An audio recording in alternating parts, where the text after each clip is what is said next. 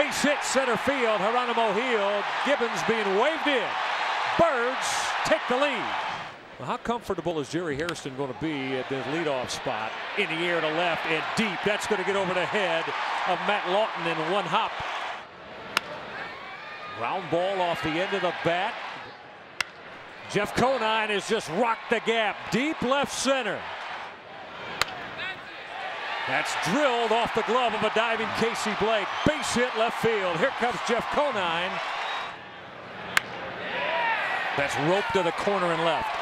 Oh, one pitch. Towering drive. Deep left. Track. Wall. See you later. On a line to center. Opening day.